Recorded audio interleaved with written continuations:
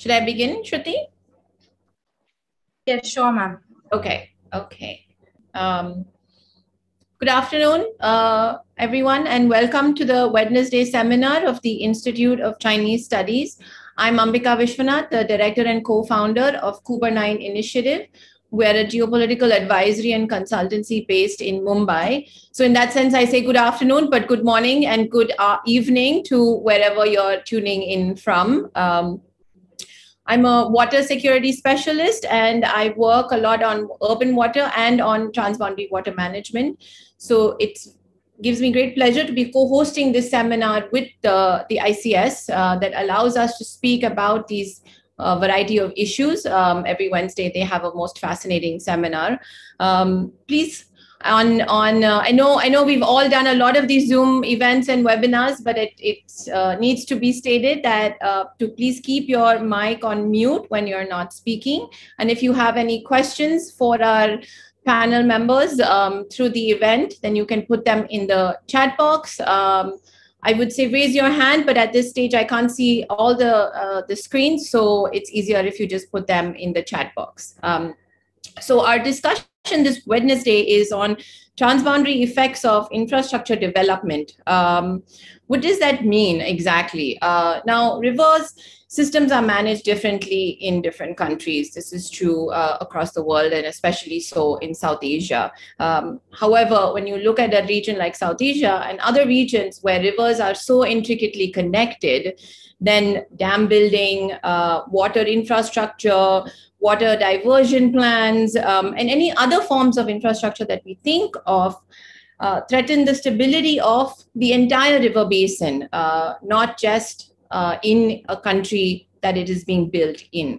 So while their management is different in each country, we need to keep in mind what happens to downstream countries when we're building something in our country.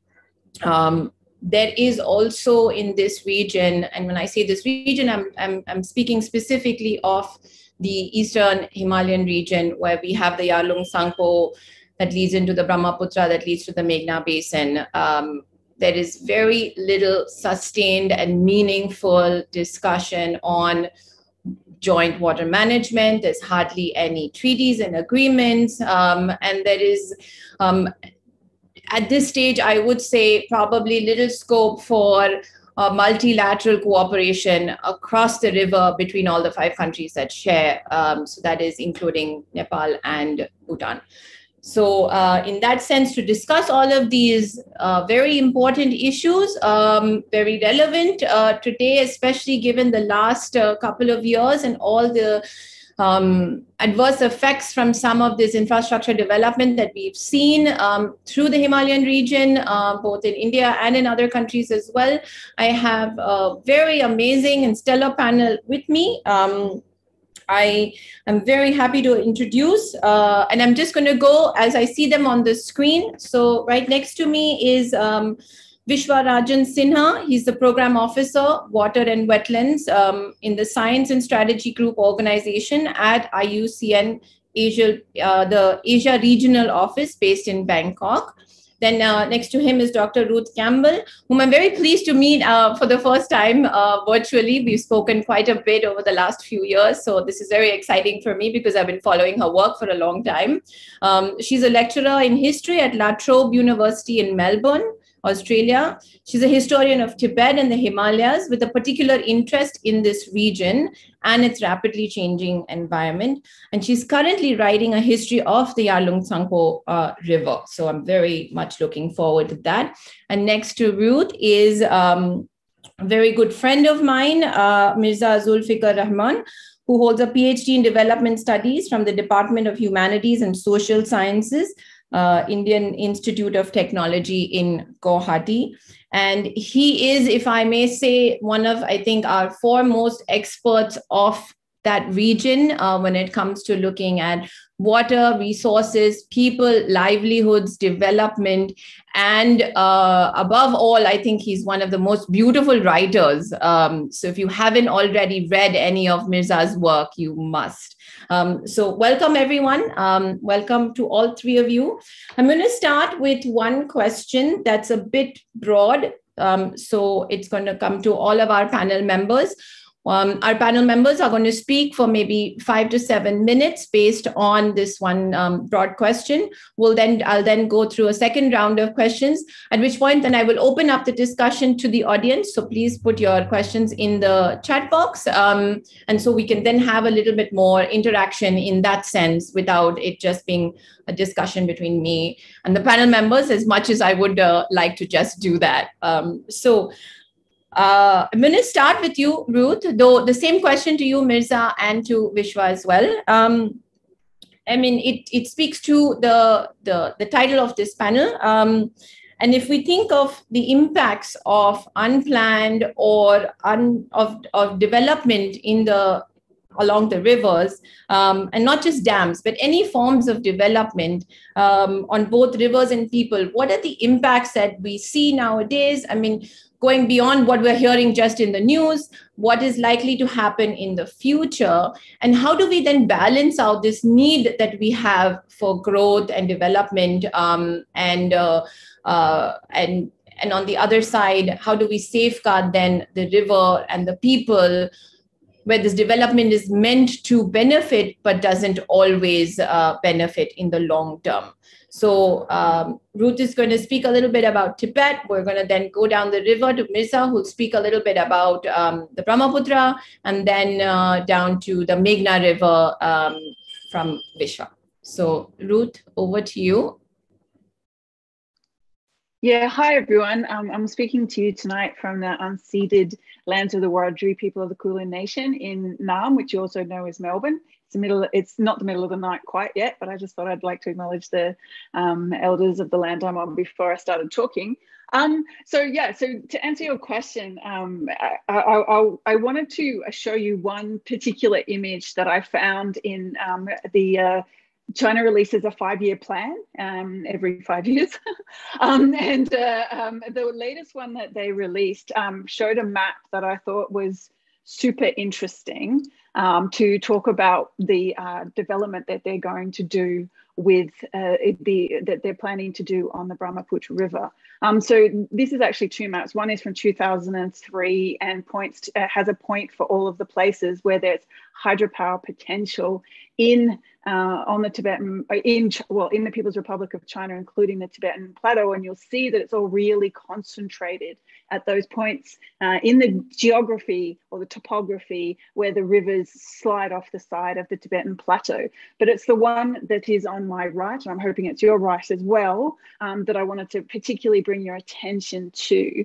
And this map, it really speaks volumes to me because it looks at how they're basically going to be extracting energy and resources from the Tibetan Plateau and also from Xinjiang and Mongolia, and sending it down into the area of China that is it's called Neilu, or the inner area, the area that is like China proper, for want of a better way of putting it, where most of the population live, and there's less minorities and where cities, and there's a great need for power. So you get this map is showing what they're calling the clean energy transfer, and it shows you how important the power that they're extracting from the non-Han or non-Chinese areas of the People's Republic of China will be to their transition towards zero net carbon by 2060. Right, it's really dependent on the extraction of energy from hydropower, solar power, and wind power in these areas.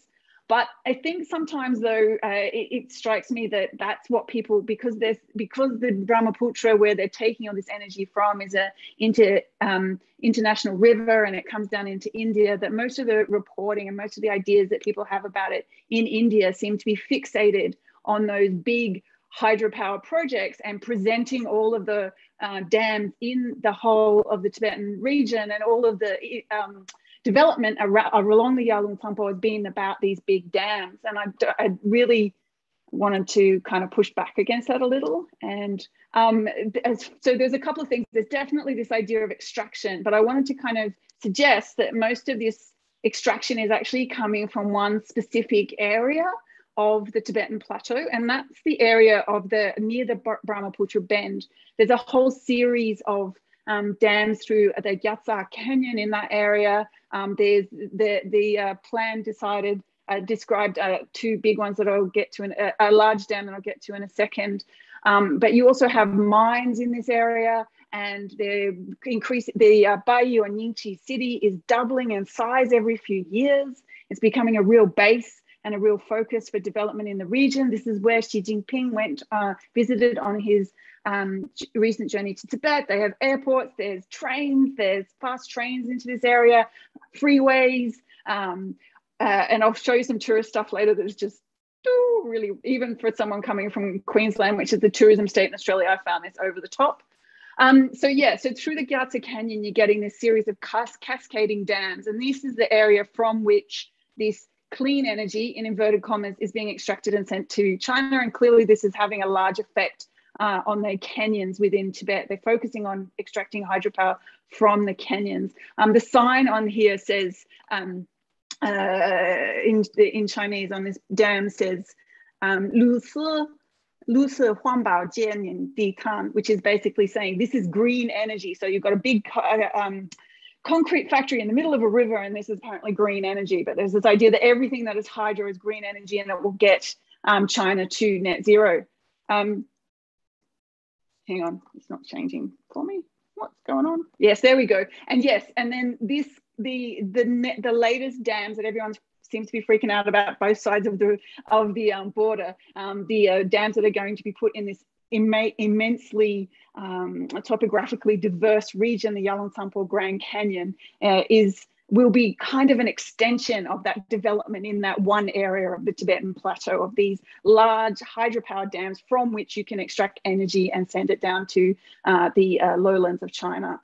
And we haven't actually got this dam, the Lower Yalong-Tsampo development was said it was going to be developed in the 5-year plan that just came out, the one where you see all of those arrows going down to the big cities, but they haven't actually described the details of what's going to happen yet. There's a lot of, I've been signed up to Chinese hydropower magazines, which is something I never thought I'd do. And they have lots of images in them, but they haven't actually decided. And they've actually decided on what form it's going to take, but they think it's going to be 3 times as big, or extract 3 times as much energy as the Three Gorges Dam.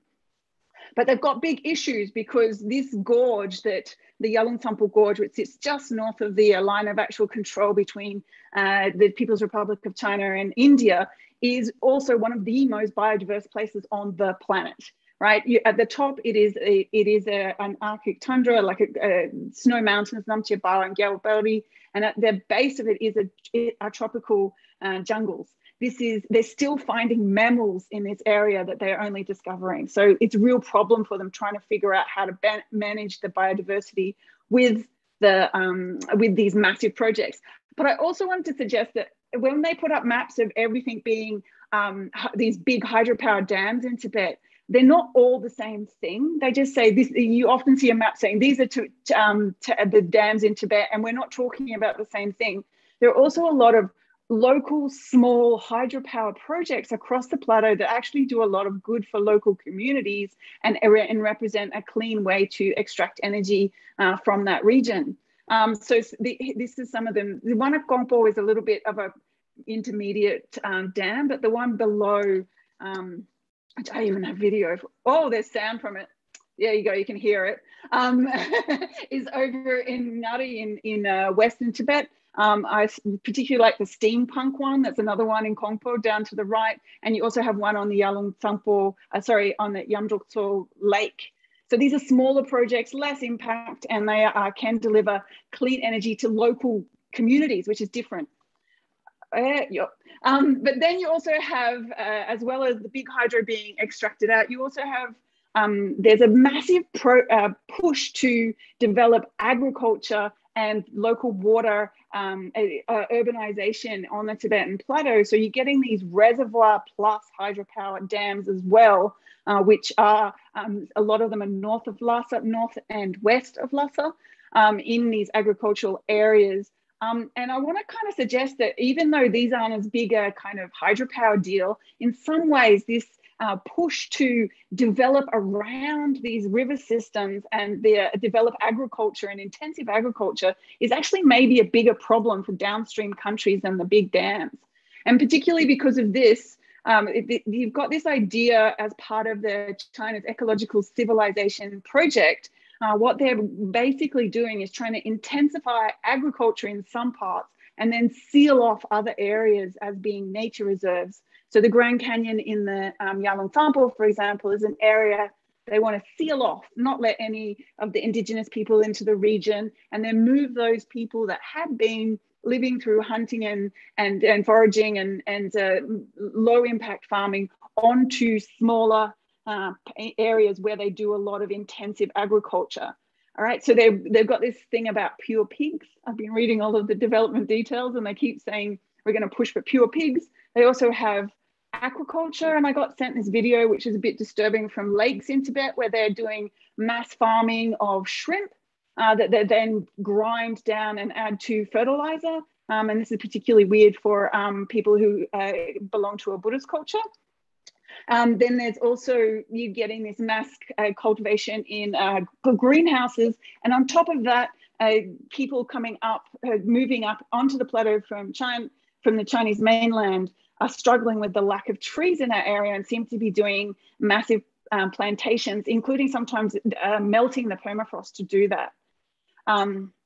So as well as this, you also have there's dams that are for hydropower, dams that are for agriculture, and dams that are for tourism. I mean, just tourism. There's a lot of dams being built, smaller dams around this area to make the reflections better for selfies. You know, like when you take a selfie photo, they have certain spots all around this area where they have dams where you get a better reflection. So this is one of them, which is actually a sacred lake, Pandotso, and they made a dam on the base of it so that it ends up more filled in. They've got a tourism development dam and barrage system outside of Lhasa for the same reason, to get better reflections, better images for tourists. And then this tourist infrastructure is also having a big effect on the river as well. So you've got, particularly over in that corner, near to India, you have a high-speed railway that you can see being built on the left here, that it has now arrived in Ningxi and will be going all the way into Lhasa. You have tourism airports, and this one up the top right-hand corner, which blew my mind, is a RV park. 5-star RV park. So you can self-drive into there. It's right on the river, and then stay in a 5-star resort. There's also the kind of, this is being presented as a poverty alleviation. And so you're getting the Tibetans having to perform their culture for many tourists from the mainland. And the last thing that really kind of freaks me out about this development is that, and it goes back to, what I was saying earlier about this link between. Sorry. Stop. If you're almost done, then we can say one last minute. Yeah. Yes. Yeah. Okay. This was the last thing I was. Okay, great. Thank you. The last thing I was going to say was that this. Sorry about that. There was a lot. The last thing I was going to say was that there's also Tibet's become part of a big, massive plantation project that is another way that the Chinese state is looking to get towards carbon zero, and that is by doing mass plantations all over the river. And this is said to develop this river as a kind of shield against sand blowing in from the west. But these are all kind of monocultures. And so this will also lead to eutrophication and changes in the hydrology that will also affect the river coming down into India. That's it. Thank you, Ruth. We'll come back to some of these, but I want to then move on to Mirza. And I mean, broadly, the same question to you as well, but I want to just highlight what Ruth said about, it's not just about these large dams, it's about a lot of other projects that affect the river and then ultimately affect the people living and dependent on this river, whether you're talking about, you know, the change in ecology of the river, more or less silt, depending. So then how does that affect your agriculture? So it's, again, to highlight to everyone and all those who've joined in a bit late, when we talk about infrastructure that is whether affects the river and the people, we need to think beyond just these large dams and these hydropower projects. So I'm really glad, Ruth, that you brought that up. So if you could comment on that part as well, Mirza, and especially to let our audience know, in some ways in India, we're very concerned about, what happens to the water availability and the quantity of water, and that we forget to talk about the quality of the water and the other potential cascading effects, because we have a fair amount of precipitation in the Brahmaputra in India itself, so it's not always just a quantity issue. So over to you, Mirza. Thank you so much for your introduction, and also Ruth, for your setting in the context of the, charting out these interesting developments in Tibet. It resonates quite a lot in terms of how it actually also is happening inside on a downstream. In a sense of how dams for tourism, interestingly, there were 3 dams which were commissioned in Arunachal by the Arunachal Pradesh government, which were to Patel Tours and Travels. 3 dams were being commissioned to Patel Tours and Travels in 2008. So in that sense, also in terms of monoculture, monocropping, palm oil cultivation is being pushed rapidly in Arunachal Pradesh, which is one of the most biodiverse regions left in India now. And that also has the potential to kind of disrupt, as you had said. And what Ambika also said in terms of how we look at the larger economic connectivity, infrastructural connectivity, kind of parameters and the development indicators that we are pushing towards actually in our borderlands, such as Northeast India, but also at the same time how we are actually rupturing ecological connectivity. In that sense, most of these large-scale infrastructure projects are also going against the grain of this ecological connectivity. Proper environmental impact assessments are missing. There are genuinely some concerns among local communities, definitely about the dams that are being built in China. Not only China, but if you look at the larger Himalayan region, apart from Tibet, I think the big dams that are also coming up in Arunachal Pradesh, as well as in Bhutan, are also of concern to most of the Eastern Himalayan region. And downstream communities are equally apprehensive of upstream dams that are built in China, but also about dams in Bhutan as well as in India as well. And as to how we also look at the larger riparian connections, as Vishwaranjan is also going to speak about Meghna, as to how do we again talk to Bangladesh in a larger multilateral setting.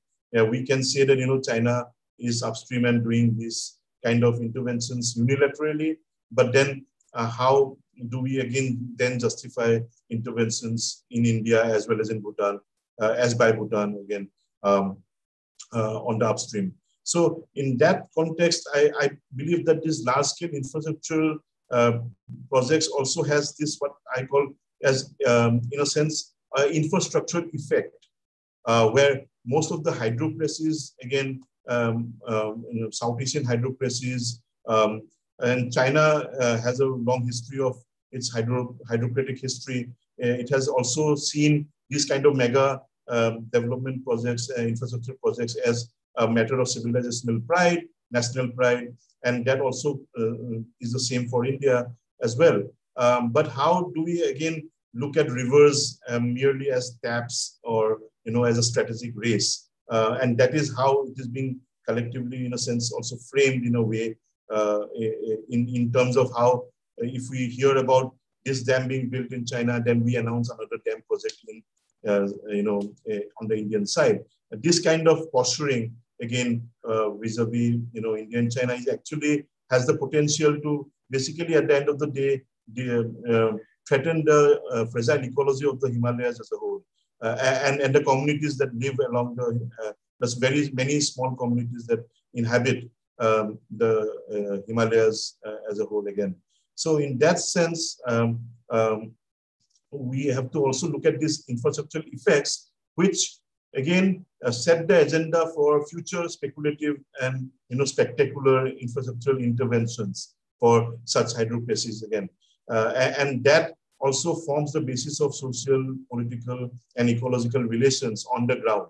And not to only talk about hydropower dams, but also to talk about after the 1950 earthquake, which is also known as the Great Assam earthquake, and also was originated in Tibet, which also changed quite the course of the river as a whole, in a sense, and how that kind of events also are there in the larger risk landscape, of this Himalayas, where people have to live, entire communities have to live under the shadow of. So in that sense, there is a lot of infrastructuring risk in the larger ecology. And that is what is actually both China and India seems to be doing and as well as Bhutan, Nepal as well.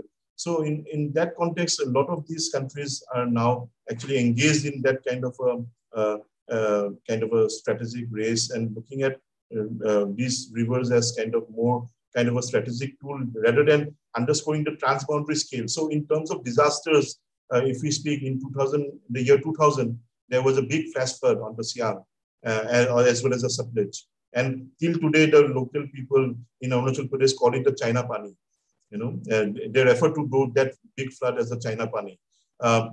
And even today, we also have to look at disasters at a larger transboundary scale and disasters which affect communities, and also how with climate change effects and impacts, how these disasters are actually growing more and more, in intensity, and also becoming more catastrophic for communities. And also, when we have seen in China in the recent years as to how floods have become much more catastrophic, as well as in India. In Assam also, we have seen floods becoming quite big and causing a lot of damage. So in the recent IPCC report also, it has been highlighted again as to how this climate change effects is going to impact the larger population in this region. And also, just as a last point, I wanted to also emphasize that when we talk about rivers, we sometimes only talk about surface water. Also we have to also talk about groundwater. We also have to talk about monsoons, the sky rivers as we speak about, as to how variations in these patterns is also a matter of quite a big concern. And how do we actually tackle these challenges as we go forward and continue these conversations around ecology around the Himalayas. So in the larger context, my framing would be to also particularly look at this larger aspect as a bioregion, as an alternative kind of a framing, as an eco-region, rather than only looking at a kind of within the nation-state boxes. Because these transboundary river basins such as the Brahmaputra cannot be fixed within a nation-state box. So in that sense, I would end here now, but maybe I continue later. Thank you. Thank you, Mirza. Lots of important points. And I think we'll come back to this question of how do we look at it from a more macro river basin lens, as opposed to, as you say, the nation state box. But over to you, Vishwa, and the same question, but the little add on here in that the Meghna Basin is facing the brunt of what's happening in China, in India, and as Mirza brought up, in Bhutan as well. So how is the river going to deal with that? And then the people dependent on that, what their perspectives as well. And it's not just about then what the countries are building, but as Mirza said, changes in the climate and more increasing extreme weather events that we're seeing nowadays. Over to you, Vishwa. Thank you, Ambika. Can you see me and my slide on the screen? Yes, absolutely. Thank you very much. So, hello everyone. My name is Vishwa, and as Ambika introduced me, I work on the transboundary water governance issue, and I'm based in the IUCN Asia regional office in Bangkok. And like last 8-10 years, I have been trying to understand what are the mechanisms at the transboundary level that can work, and how we can build trust between the countries, talk more about water and maximize benefits from the basin. And before I start my conversation, most of it is coming from one of the river basin, which is shared by Bangladesh and India. You see the map in front of you. And here in this part of the basin actually receives a bit of water from Brahmaputra, but eventually, we can say that this basin is independent and a little bit less complex, but contiguous to Brahmaputra. So it's like it's continuous with Brahmaputra, so not separate from it in that ways, but hydrologically separate, because most of the water which is getting into the river is coming from the Indian side. So, why this map I wanted to show you, this is a land use map of 2015. And any development, when we talk about infrastructure, dams, irrigation, it entails land use changes. And land use changes have impact. According to IPCC report, more than 25 to 30% of the climate or the carbon or GHG emission was due to the land use changes in last 10 years. So these are important and we need to understand. And we need to understand these changes happening at the basin level, because if you look at isolated case or small area of the basin, you will understand what changes are happening, but then you cannot assess how these changes are impacting the other part of the basin. So quickly describing you what the Meghna Basin is. So this is the international boundary. Almost the basin is divided 50-50 between the two countries. And India is the upper riparian, and the Barak is the main river which goes into Bangladesh and fragments into Surma and Kushiara and then meets again. And as you can see, the Indian part of the basin, it's rich in biodiversity, and as a whole, the basin supports more than 50 million people, the ecosystem services of the basin. But despite the richness of this basin, there is no joint mechanism between India and Bangladesh, specifically focusing at this basin and aimed at the management of the basin in an integrated way. One of the important characters of this basin, you see, it's very primary sector oriented. So Indian side, you see green, which are a lot of forest, and the Bangladesh side is all yellow because it's full of croplands and a lot of wetlands here. So what is the dependence here in this case? I mean, if you talk about dams, there is some dam building activity happening here in the upper part of Barak, where there is some hydroelectricity potential, but that's not a very big issue. There was an issue of the Paimuk Dam, and it's going on for last 20 years, but it never took off. They were concerned both at the local level and at the transboundary level. At the local level, there was concern from the indigenous people that this dam will lead to submergence and loss of ecosystem services and increased siltation down the stream. So Bangladesh was concerned that it will lead to control of water from the India side, and this region of Bangladesh, which actually is fed by the Barak River, is the food basket of Bangladesh, and it's also very much important for the inland navigation and fisheries. Not navigation, fisheries. A lot of wetlands, and this receives water from Meghalaya. This is the wettest region of the world with a lot of indigenous people living in this region. So when you look at, so there was this concern from Bangladesh that the dam is built, then it will lead to changes in the flow in the wetland or the Haor region, which is this region in Bangladesh, impacting their food security. So the dam has not come up. But exactly the reason was transboundary concern. If you review the literature, you will see that no, transboundary concern is not the reason for the delay in the dam. It's because of the local people's movement who were there in Manipur and Mizoram. They were really against it, and they have made sure that the dams doesn't come up. So set that issue aside. Then there are other issues in the basin in terms of land use changes. So 90% of the basin's forest is in the Indian side. So it's not just about infrastructure development, but say if there are land use changes, a lot of things this forest getting converted into plantation agriculture, which is very big in the basin in these days. What is happening is that this degradation of forest in India is leading to a lot of movement of silt in the Indian side, for which we don't have any studies or account of it. And this has a real concerns for the Bangladesh side. It increases the vulnerability to climate change. It reduces the food security of the country.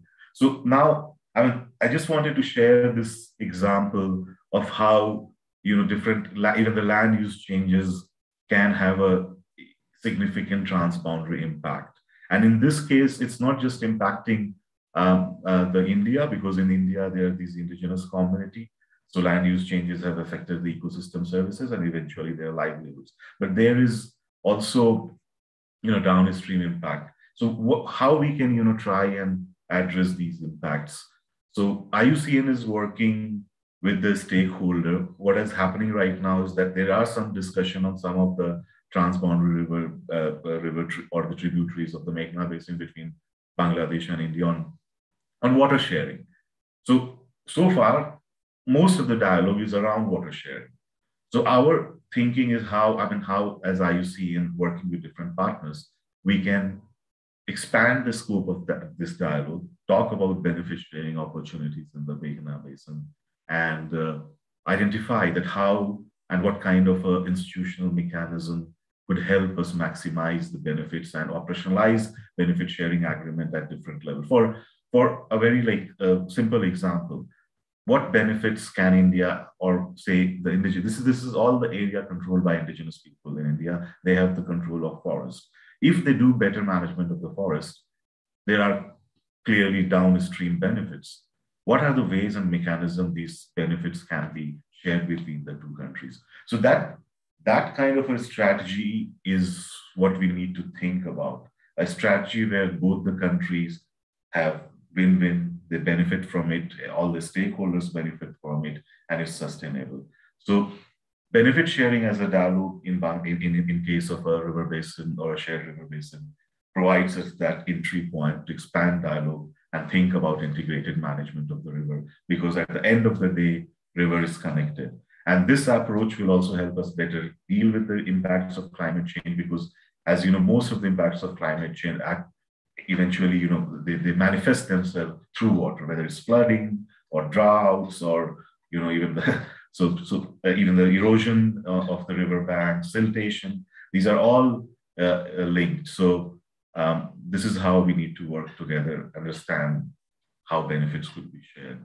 And in doing so, what countries can look towards is international water law principles of no harm, principles of consultation, data sharing, and developing, small mechanisms. Many times, I would also like to emphasize that we talk about, big agreement covering the full basin. But what is required is a fragmented cooperation approach where, small cooperation efforts between countries around specific themes or, actions leads to the long-term trust and maybe opens the door for integrated water resource management at the basin level. Thank you very much. I will add to it.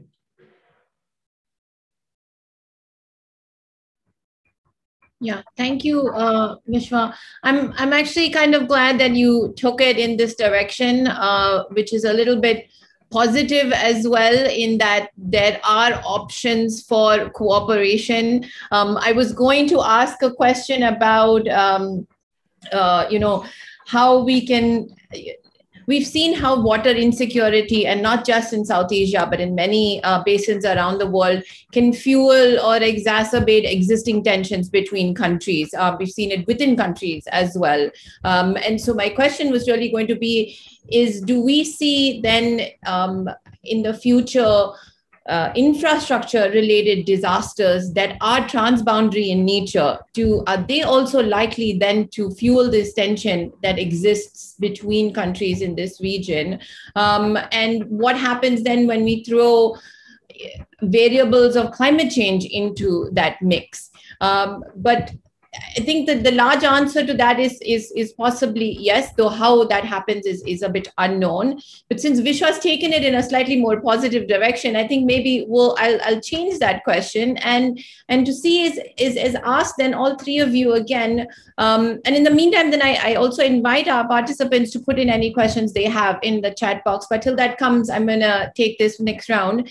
Is just ask what are realistically speaking, some of these smaller, low-hanging fruits, so to speak, that can form the little building blocks and basis of larger cooperation? I mean, we all know the TISA agreement has been sort of languishing for years now. We've got some MOUs and agreements. There is the sharing MOU between India and China, but how do we increase that? And it's not just then India, China, and Bangladesh, right? We need to involve in certain ways Nepal and Bhutan as well, as part of that larger river basin. So from your perspective, what are some of the, I guess, not easy, but easier steps that these countries can take? And I'll come straight back to you, Vishwa, if there's looking at it from the last part of the river basin, if you want to add on a couple of points more to your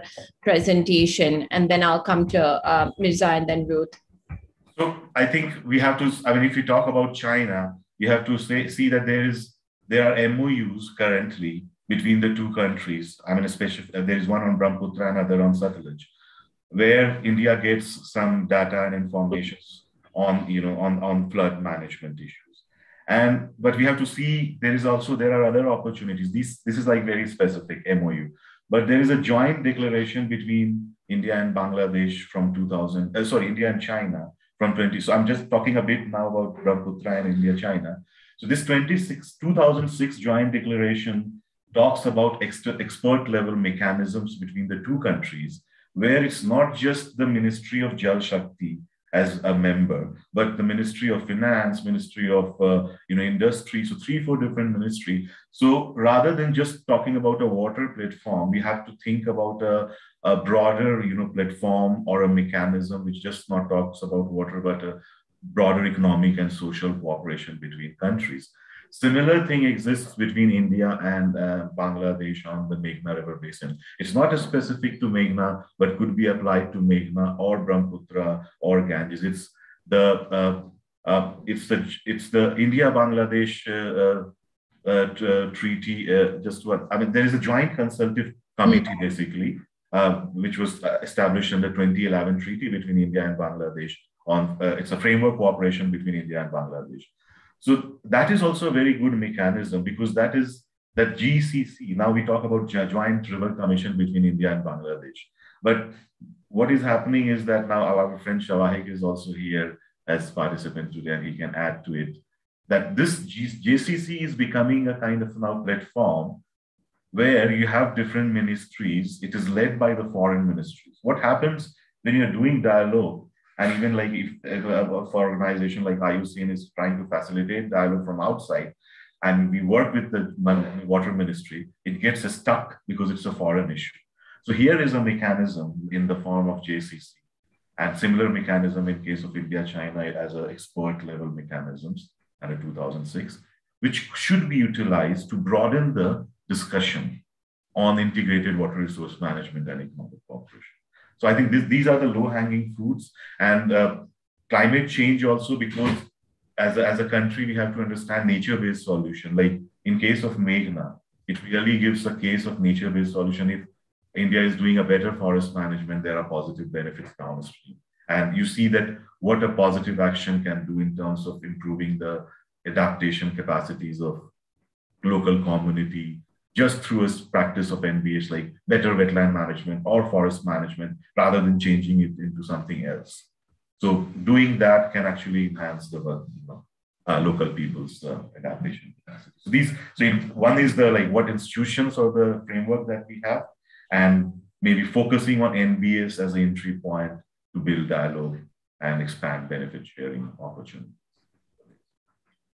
Super, Vishwa. Thank you. I completely agree in that. I think bringing the conversation of water security into some of these other ministries is very important, because they're as we talk about the river being interconnected, the governance of it is also very interconnected. And I think sometimes we forget about that. So I'm glad you brought that up. Mirza, over to you if you want to add on to some of what Vishwa said, but then maybe broaden that scope.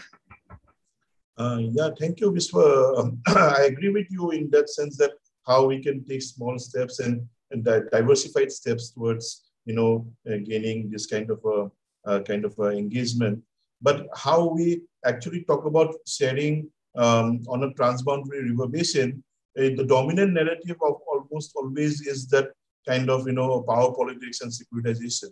It is more about, powering than sharing waters, in a sense, powering waters in a sense. So in that sense, we also have to look at how climate change forces us to think that conceptual map of how we look at securitization of the larger and the language of understanding these kind of larger transboundary spaces. In that context, if we take the example of China and India, it all started from that flash flood of 2000, the China Pani. And then when the MOU was signed, and basically in 2002, and then led to the 2005 cooperation in 2006, in 2013, and there was a kind of a incident in 2017 when the Doklam standoff happened. After that, for a whole year, the data was not shared between China and India. However, we also have to understand that there is not always that conflict and cooperation amongst basin riparians will not always happen one after the other. It can happen simultaneously. So in that sense, it is a simultaneous process where there could be conflict at the same time, there could be cooperation happening between the same countries on a different issue area altogether. So that also has to be underlined very well and understood in a larger context. And it's a kind of iterated engagement as well. And how do we also see, for example, we see this kind of larger, in 2017 again, when the waters of the Siang became black and turbid, there was an earthquake upstream in Tibet. But then because of lack of proper information systems, local communities almost actually could see cement in the water because they had this larger vision of dams being built upstream, diversion canals being built upstream. So there was a larger speculation overall in the narrative. This is a speculation that we can actually do without, in terms of, how cooperation can happen between basin countries. And communities living along this river has the basic right for accurate information on the river basin and on the rivers they live by and on which their livelihood depends, and that is of very, very prime importance. And as Vishwa was saying that, in Meghalaya, there are a lot of kind of traditional kind of forest practices that are going on. But then now the government is again bringing in this kind of oil palm cultivation into a big way. Plantation is going to become quite big. And how does this then, the transboundary level operate, and how do we then play it out? So I think what I would actually then propose is also to look at the larger kind of this whole concept of not looking at nation-state interest, but the river basin interest. And the river basin interest should be underlined. And we can also take lessons from political regionalism to underline what I wrote an article for ICS again some years back on river regionalism. Can we actually look at river regionalism as a concept, borrowing from like the sub-regional groupings that we have in South Asia? Can they be actually synergized to talk more about issues related to transboundary waters, which has already happened in the BCIM to some extent, the BBIN, the BIMSTEC and the SASEC, for example, and the TROSA is also doing great work on this. Mm-hmm. So that I think could be the future. We can also learn from the Mekong example, and other river basins in the region, and get basically this going forward. Yeah, thanks.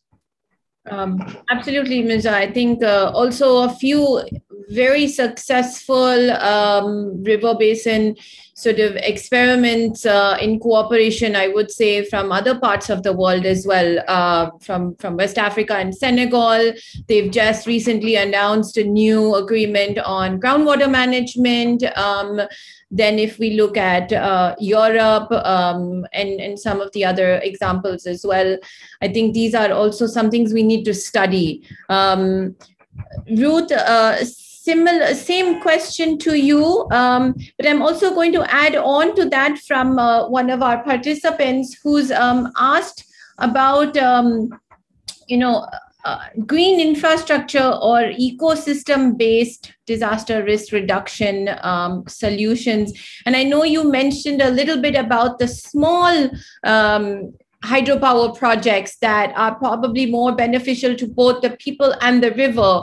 So can you, if we can think of, knowledge sharing in that sense for the entire river from these ideas, or any others that you might want to highlight?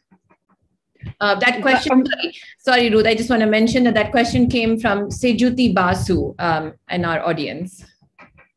Yeah, thank you. I'm glad you said that, because I was thinking you were going to try and get me to say something positive, and I was struggling, struggling to think of something positive.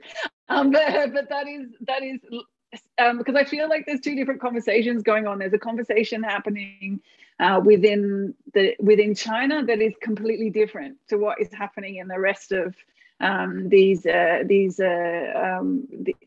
basins, and it's sometimes a bit jarring to think like that's fantastic, this idea of cooperation and working across boundaries and working out treaties. I see it sometimes between China and Nepal. They've figured out some coordination, but it tends to be based around the Belt and Road Initiative.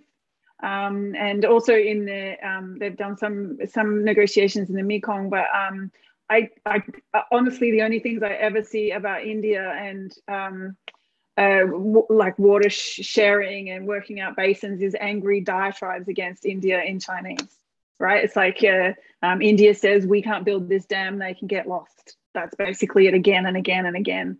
But I actually think that you might be onto something with this sharing knowledge, because there is I should say that the description of the large dam and meto at the border between the line of actual control between China and India was in the section of China's 5-year plan that was based on the technological expansion and included sending a mission to Mars.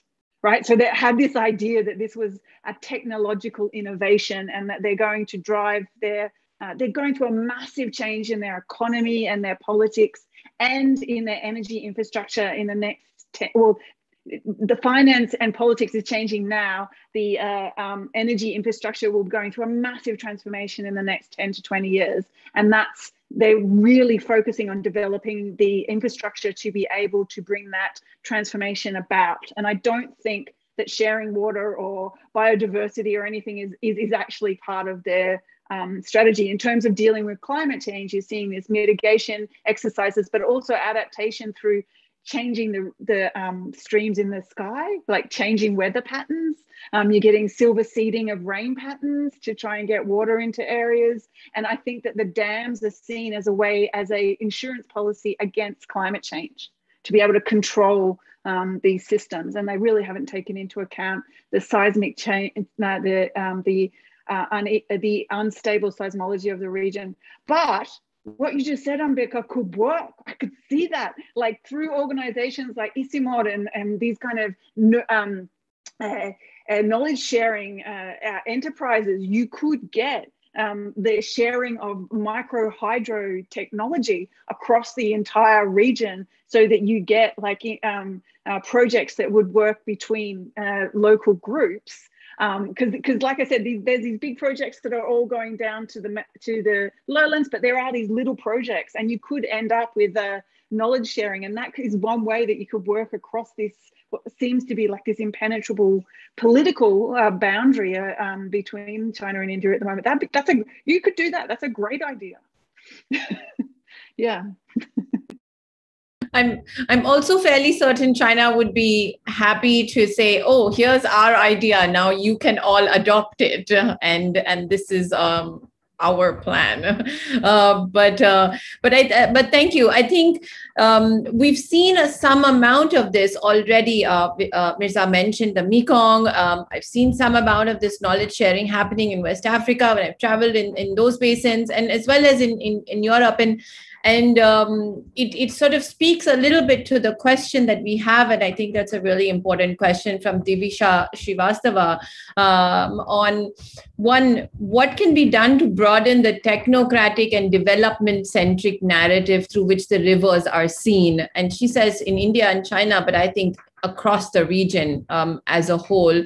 And then in addition to that, how can we bring indigenous voices into that discussion and platform to understand the river better? And I know Mirza has done a lot of work on this, but also then I will add on to her question to say, to ensure that the plans that as a country that we have for these rivers take into account their understanding, which is, I think, very important and quite lacking in many ways. So thank you, Divisha Srivastava, for that great question.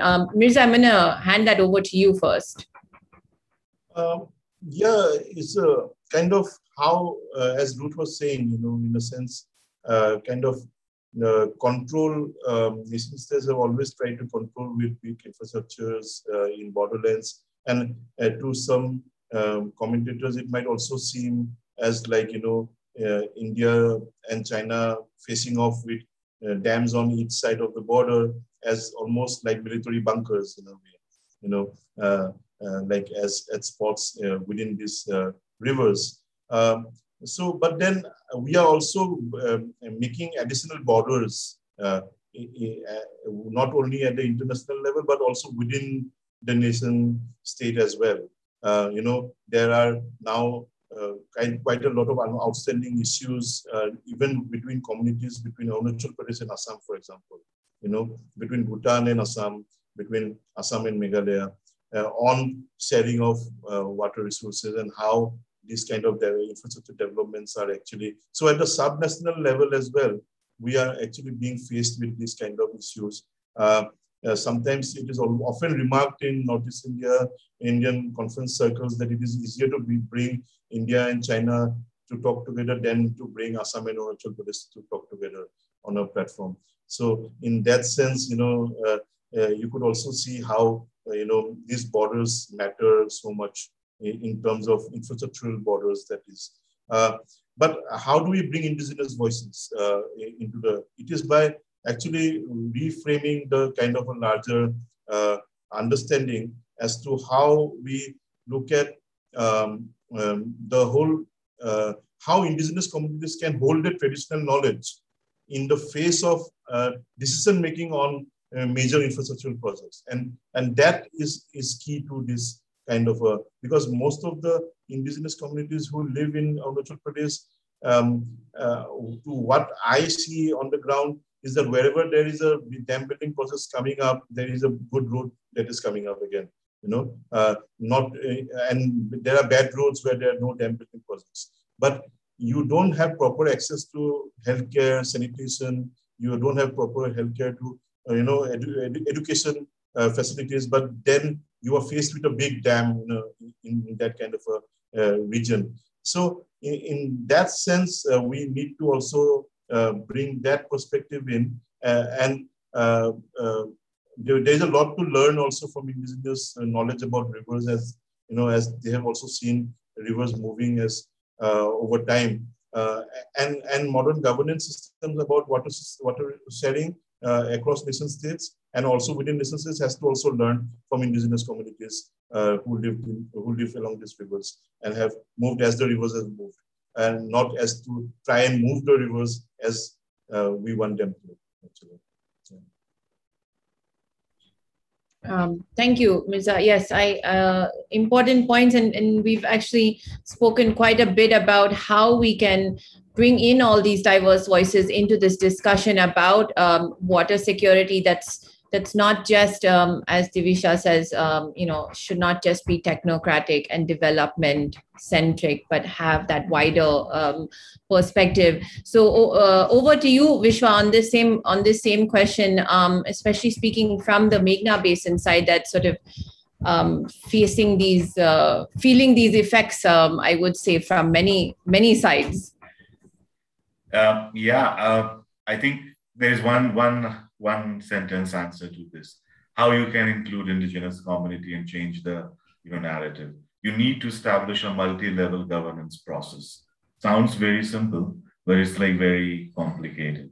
But what it means is a decentralized process where the local communities can have rights on the way they plan things at the local level, and they feed the full development process for integrated river basin management. So how you can establish such a mechanism at the transboundary level, considering that there are two countries involved and many different types of governance system. Within a country also, it becomes so difficult. But yes, I mean, that is the direction you have to go.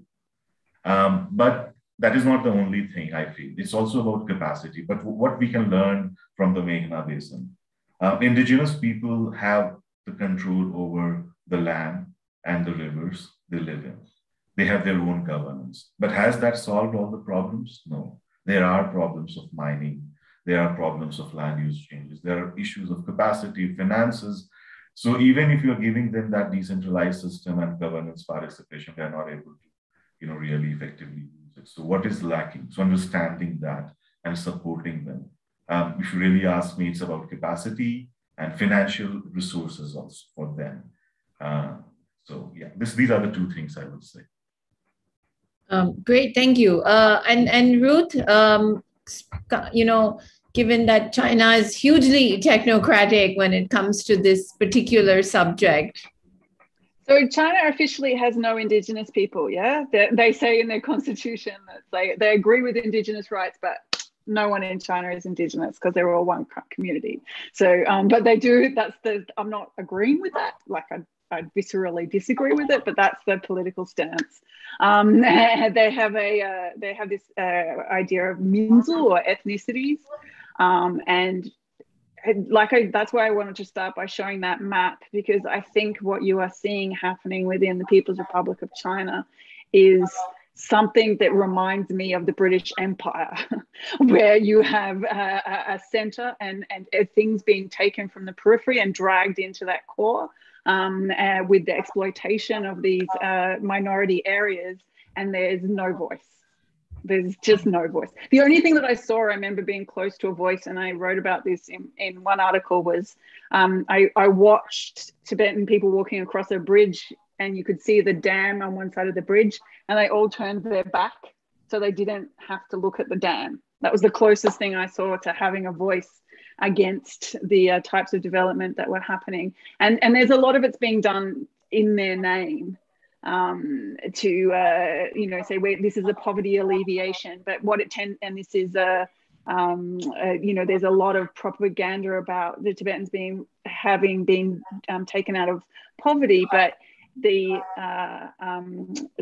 way that that's being done has been so technocratic. There is no they have no voice in that matter. None.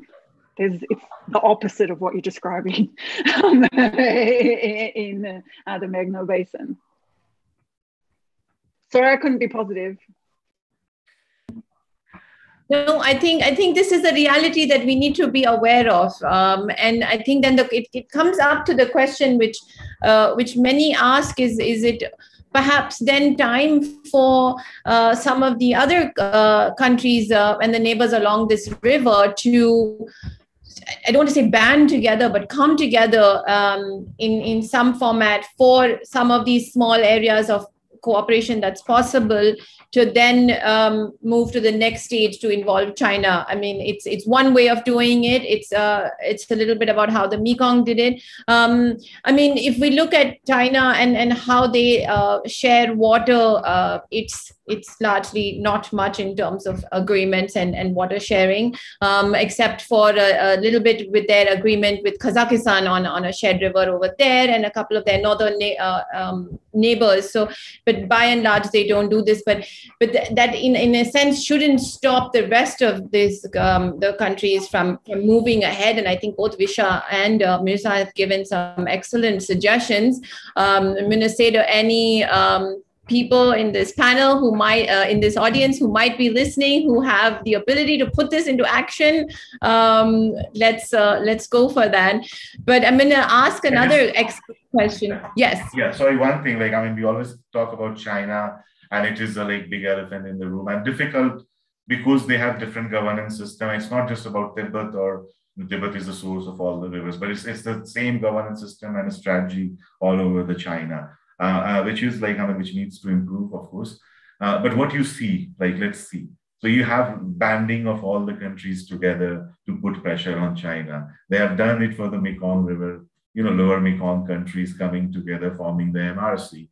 And then did it help a lot? No, at least, but there is a joint voice for the countries. MRC is not fully, functional, or it's not the perfect thing, but it is something there. Something is better than nothing. But what happened is that China created their own Lanchan Mekong Commission. So a parallel commission. So I don't know how that relationship is working now. But in this kind of a scenario, also one very interesting example that I see where civil society or the academic sector has been contributing to what is happening. Data is not being shared. But I don't know how many of you have heard about the eye in the sky.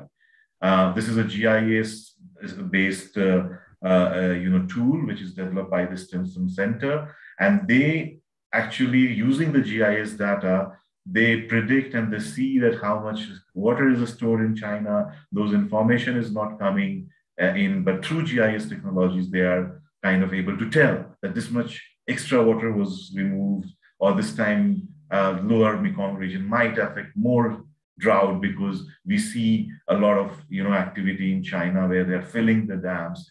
So in such a scenario also, there's one organization which found a way to still get the data out. And that's exactly what we have to do. Getting the data out in public, influencing public. So even the government is not agreeing, maybe through the public influencing and participation, things could change. And that's the best I think we can hope for now. Great. Thank you. I have another question here from Avli Verma, who asks on interventions that are happening on sediments, for example, from dredging. Large-scale dredging is proposed, probably ongoing, she says, between India and Bangladesh for protocol routes for navigation. I know, Vishwa, you touched a little bit on this already, but I'm going to ask Mirza and Ruth if they had something more to add, and then I'll come back to you, Vishwa, on this question, especially given the discussion right now that's happening on inland waterways in Bangladesh as well, and then between some of the other countries in the region. What kind of infrastructure are we going to see in that space? And then what are the possible cascading effects likely? Which then adds on to what Ruth had earlier said, that it's not just only about the large hydropower dam building projects, but lots of these other projects that we're going to see along the river. So Mirza, you want to take this first? Yeah, in a sense, there are different kinds of technological lock-ins, as someone said, in terms of that comes in the life of this kind of interventions. One is the building of embankments all through river systems, and the unscientific way that these sometimes are built. Without properly studying the river system properly, the floodplains, how do you lay a kind of a maze of embankments? Similar to also with dam building infrastructure coming in, without proper, environmental impact assessments being done for both upstream and downstream, and the basin-wide impacts. And that also then comes in this paradigm of dredging as well, and as to how, certain things that also say that, we will dredge out all the material and build super highways along the river and all of that. It sounds very fanciful, but then how much of, damage that you do to the biota of the riverbed is not properly studied in that sense. So what my understanding is that the Brahmaputra River Basin is a very largely understudied river, under-researched river. And more resources should also be allocated rather than to actually study the river system instead of actually more resources that is being presently given for interventions on the river without studying them. That is the very at the core of how we need to look at navigation. Definitely, we need to have this kind of sub-regional cooperation on economic cooperation and all of that. But how does this dredging activities and also the navigation activities that is going to happen, how much of that impact will that happen on the biota? How much of that? And it has been also there are other studies which have been done. And I think navigation is a very good example as to how that. I think Vishwa would also like to share some of his insights from his work on navigation through his organization. But yeah, so that is what we have to underline as to how much of that impact, flood protection, flood management. You said dredge the river and flood, but in such a highly kind of sediment load river, such as the Brahmaputra, how do you dredge 1 year and the next year it will again come back, and similar with sand mining. That is again boulder mining. I had recently gone to Bhutan and on the border of Bhutan, there are so many rivers coming up. All these boulders, riverbed boulders are being quarried from the riverbeds of Bhutan, transported through India and taken to Bangladesh for construction projects downstream. But later on, when there would be a more kind of this riverbed boulders actually provide a natural cushion to flash floods. So when this kind of extra flash floods will come in the future, it will be the same downstream projects that are being built will be affected. So it is just to highlight one example of how this kind of extraction and unstudied kind of interventions can have also a transboundary effect later on.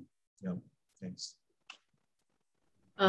Vishwa, you want to add on to that?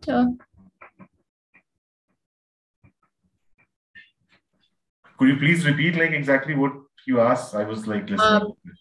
The question was on interventions on sediment, for example, large-scale dredging that is proposed between India and Bangladesh for protocol routes for navigation. But as Mirza said, you could also then touch on the larger questions of what is likely to happen from the different forms of infrastructure that we'll see for inland navigation, for example. I mean, when we discuss about the Meghna, there is always this discussion on a lot of silt coming in the Howrah region from the Indian side, which is a natural phenomenon. But there is a sense that it has increased and it is really destroying the ecology, the wetland ecology. So it is linked to forest, but there is not much work which has happened. In Indian side, frankly, I was with the government officials and they presented how they're also doing some analysis of silt movement, but within India, and they have some information on that, but not very willing to share all that, whatever they have. So information sharing and keeping those kinds of information is public is not happening, and not much work on sediment management as such. What is happening is just getting the sediment out of the navigation routes to make them navigable or better navigable. So if you talk about silt management, that is not happening. Only dredging is happening. So I don't know of any example at the transboundary level where countries have tried to discuss and approach this problem together. In the Meghna Basin, we are trying to build an argument around cooperation for silt management. So let's see. But no example that I know of so far. Ruth, I see you nodding along.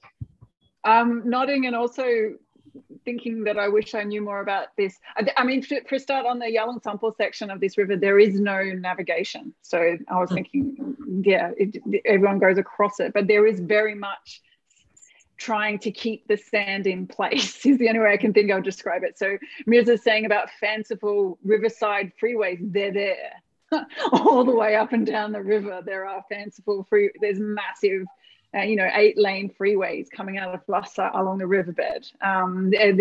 There's tunnels through the mountains between the Lhasa River and the Yalan Sampo River, and they're dredging the sand from the river exactly there to make the cement that they're putting into the roads right next to the river. And then this is why I have those images of the willow plantations as well, because this feeds into China's zero carbon program. But I don't know, and I keep asking sedimentologists, and they're giving me different answers. What happens when a river that has as much sediment as the Yalan Sampo going into the Brahmaputra has massive plantations all over it? How does that affect the flow of sediment? I'm guessing they're doing it not just to make it prettier for tourists, but also to try and stop some of the sediment flow into the dams. It's a bit kind of obtuse about the information about it. I've read scientific reports about it, and they contradict each other. And experts can't tell me what's going on. So yeah, I can't help you if they can't help me. Fair enough. And it speaks to what Mirza was saying, right? We know so little about these rivers in reality, not just of what's happening today, but what's likely to happen in the future. If we talk about all the plans that are in the pipeline in China, in India, in Bhutan, in Bangladesh, when it comes to hydropower, when it comes to infrastructure, when it comes to road building activity. Do we really need 8-lane highways, for example, along all these rivers? When it comes to navigation now. So when I started this panel, and I'm also mindful of the fact that we're running out of time. So I'm going to say that when I started this panel, we were talking about the transboundary effects of like infrastructure development. But I think it's been really great because I've learned so much, and I think our audience has also realized that when we talk about infrastructure development on or along a river, it's not just that one aspect, but it's all these different aspects. And as you rightly said, Ruth, we need more information from the sedimentologists. We need more information from everybody who's connected, working on the river, understanding and studying this river. And I know Mirza has repeatedly written about how we need, you need the scientific community, you need the engineering community. Obviously, you need the people who are working on climate change, people like Vishwa who are working on the wetlands and sediments, and I'm not even sure who else, but lots of other experts to come together so that our understanding of these basins is really enhanced as much as possible. So with that, I'm going to come back to all three of you, and I'll start with you, Ruth, because you began the entire conversation right at the beginning. For any last minute closing thoughts or comments or fantastic ideas that we can hopefully employ in this region, and 1 minute to all of you for final comments. Sure. I think we should go back to your plan for sharing micro hydropower projects. I think that's a great idea and a way to build a community across boundaries. I also don't think people should give up on China. China isn't just one government, it's 1.4 billion people, and they're quite amazing and wonderful. So if we can have people-to-people relationships, that would be a great idea. And the other thing I would like to say that's positive about China, which I don't always do, is that some of the things they're doing on climate change are quite extraordinary. So knowledge sharing, some of the adaptations for mitigation and adaptation to climate change between India and China could work really well too. Thank you. Mirza? Yeah, thank you. It's slowly getting dark here in Assam now, and you could see the light fading behind me. But what we also see in terms of how the importance to look at alternative approaches is to also emphasize on community and climate science engagement. And that is also very, very important. And what I also mentioned a bit before is the bioregional understanding of this planetary geography, in a sense, as an approach to help desecuritize the dominant narratives that are on Transboundary River Basin. And for example, the Himalayas as a bioregional construct, and not only one Himalaya, but there may be many Himalayas, as one of my friends says. and geographically understanding Himalayas and ecologically too. And that can lead to a cooperation at a river level involving communities as well. The Sundarbans could also be another bioregion as a sensitive bioregion that we know we could bring in cooperation between India and Bangladesh. And I think that there are already many initiatives underway. So that I think is the basis of how we need to move forward. Yeah. Thanks. Vishwa? Thank you. I think everyone has said and nothing else. But if the final point that I have to highlight, if you have to understand the impact of infrastructure, look at the land use changes at the basin level and how those changes are interacting with each other and what potential impact would be. Like Ruth was saying, you are making roads on the riverbeds. So again, example of land use change. You are making a lot of forest. I'm thinking about controlling the silt, but you don't know if there are also other impacts. Less silt might be having some impact down the stream. So land use changes at the basin level as a planning tool, understanding that could be a very good entry point. And then when you're talking about transboundary basin management, how we can promote the development of mechanism at different levels among different stakeholders to expand the understanding and a scope of benefit sharing, of different types of benefit sharing among the stakeholders at the basin level, and how they can cooperate and work with each other to maximize the benefit. And at the end, I think I will again emphasize on this fragmented joint action approach, because we are not in the stage where we can have a basin-wide interaction or long-term engagement. But if we start one by one, then it will build trust, and maybe we will reach a point where we have a framework, basin-level frameworks agreed by different countries in future.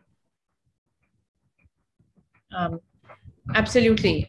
Thank you. And if I may add one more to point to what all our excellent panelists have said is knowledge sharing from within the region and the countries here, but also I think a study of what has happened in other river basins that have had tensions between them, but have sort of gotten past or figured out this conflict cooperation balance.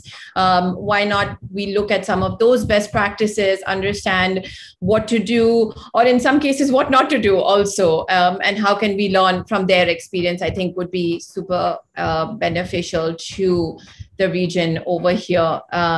So with that, I must say thank you to everyone.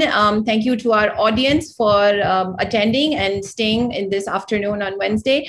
Once again, to let everyone know, the Institute of Chinese Studies has a seminar every Wednesday, and they're all such amazing topics. So please do register and attend. Thank you very much to Ambassador Kanta and the Institute for allowing us at the Kuber-9 Initiative to put together this panel for this Wednesday's seminar. And most of all, I want to say thank you to my team, Animesh Jain and Adya Shah, who I know are in the audience and have been really helpful in getting all of this done. And most importantly, thank you to our excellent panel members. I would have loved to continue this conversation. The great part about these Zoom events is that we can bring people from all over the world and put them together and have these great panels. But the downside to these Zoom events is that now I can't say, come, let's go have coffee in the side room and continue this discussion. So I feel like we need to find some balance between these. And so hopefully I will meet all of you at some point in the future in person. So thank you very much, Vishwa, Ruth, and Mirza for being here with us on this event. Thank you. Thank you Thank very you much. for organizing it. Thanks. It was completely a good fun and learning experience.